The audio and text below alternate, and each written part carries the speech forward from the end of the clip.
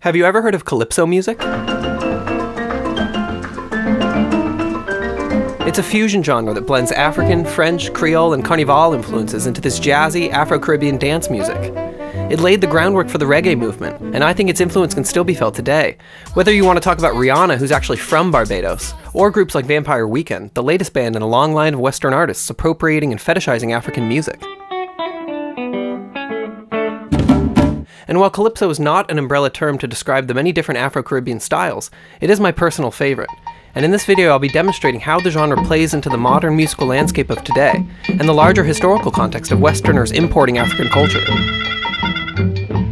Be sure to tell your people that the purpose of our ceremonies is not entertainment, but attainment.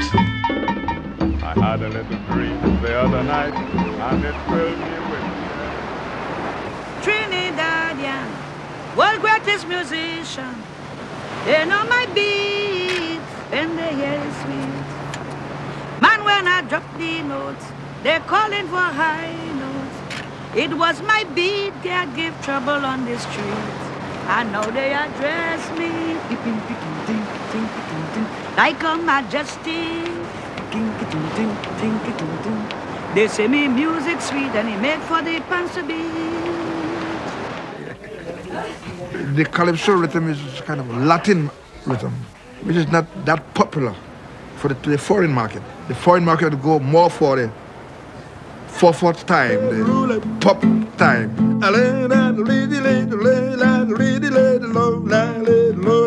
Even Calypso can be sung in that timing. But because Calypso is sung in this particular timing. Notice the emphasis on triplets.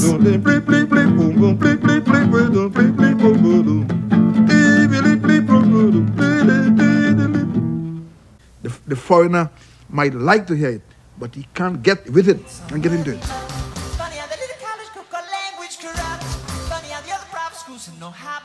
The foreigner is not so acquainted to this type of beat. To us it is sweet. We love it.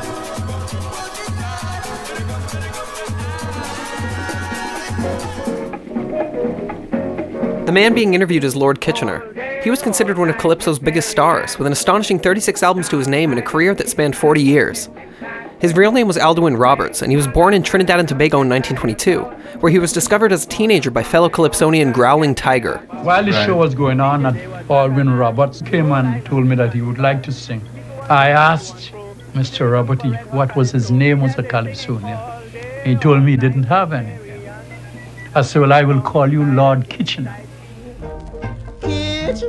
Come go to bed. I have a small comb to scratch your head and do the kitch. Don't make me cry. You know I love you. You're playing shy. Well, the people went crazy over that song.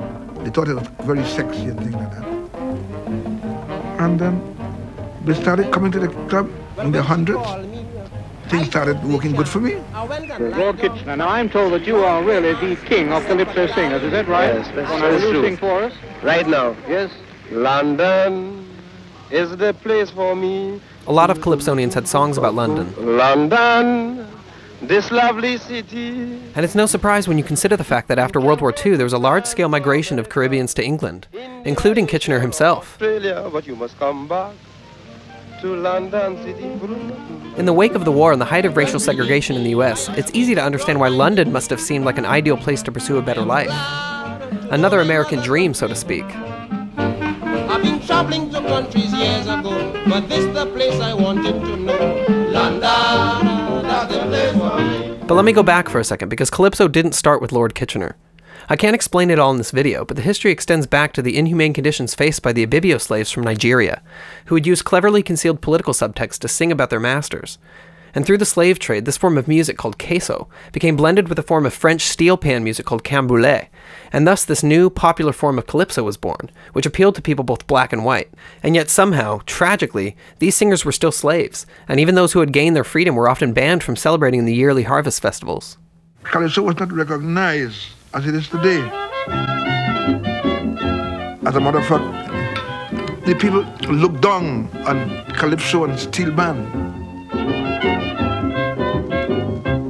If you are a Negro, you can plainly see that you're bound to suffer misery and tyranny. If you are a Negro, you can plainly see that you're bound to suffer misery and tyranny. But we all should be conscious and always be living in unity and tranquility. For God made us all, and in Him we trust. Nobody in this world is better than us. Calypso music became the most prominent in Trinidad and Tobago. This is not only where Lord Kitchener was born, but also Lord Invader, Attila the Hun, and Roaring Lion. Roaring Lion, or Rafael de Leon, is another major figure in Calypso history. His 65-year career began in the early 30s, where he became famous for his ability to extemporize lyrics on any subject, much like freestyle rapping. This fast-paced and almost conversational vocal style became a major component of Calypso, and carried over into soca and even reggae music. But she would never do things in a funny way. To allow the neighbors to have anything to say. And she would disregard her husband at all by exhibiting herself to feature and fall. So from a logical point of view, I'll always have a woman out here than you. But it wasn't a rule, and often Calypso music was slow and laid back. I admit the fella may be a good singer, but to be a Calypsonian, you must be a composer. Tackling any topic come to hand. You call yourself a true Calypsonian.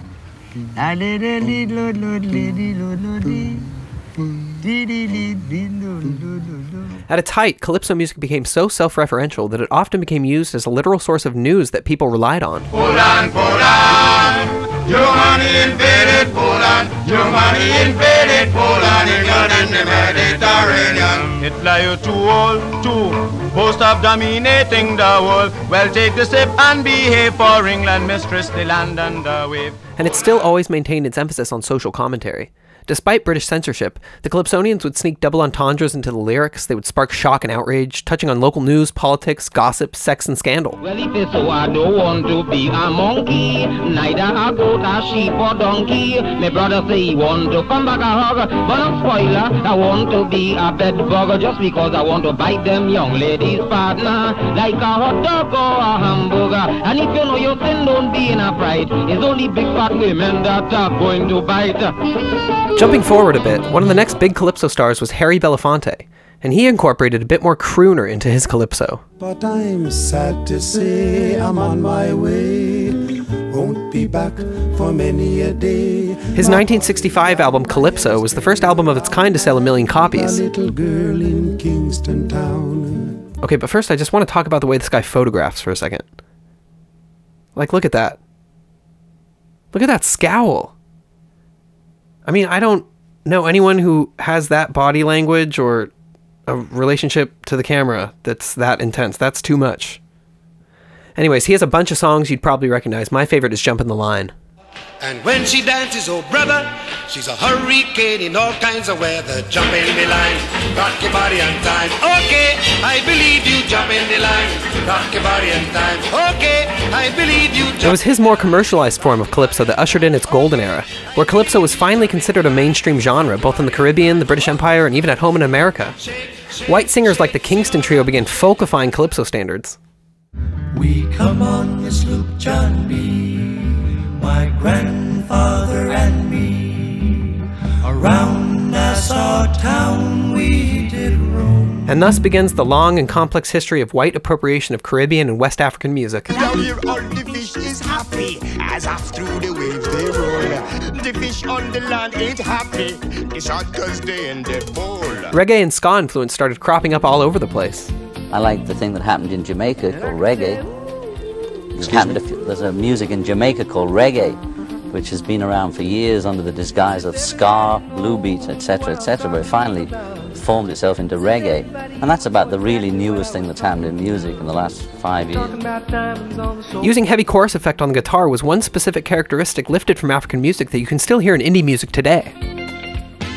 As far as I can tell, this type of funky, mathy guitar style was first used by the 1970s group The Green Arrows from Zimbabwe.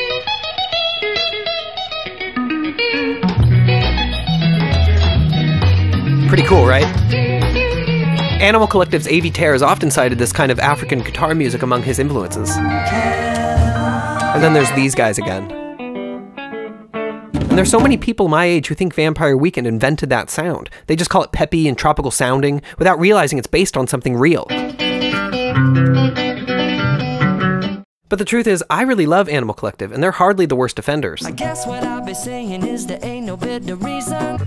Knocked on your door with heart in my head to ask you a question. And to be totally transparent, I had a band in college that used the fuck out of the Afro-Caribbean beat.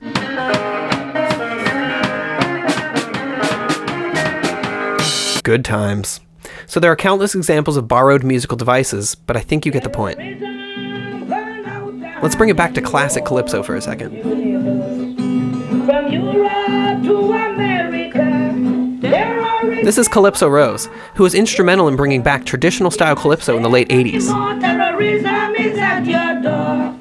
It's guns and bombs and hijack. Terrorism on the attack. Talking about Calypso in 2017 America is a tricky thing, especially in our current internet age where it seems like anyone can sample or even copy old music.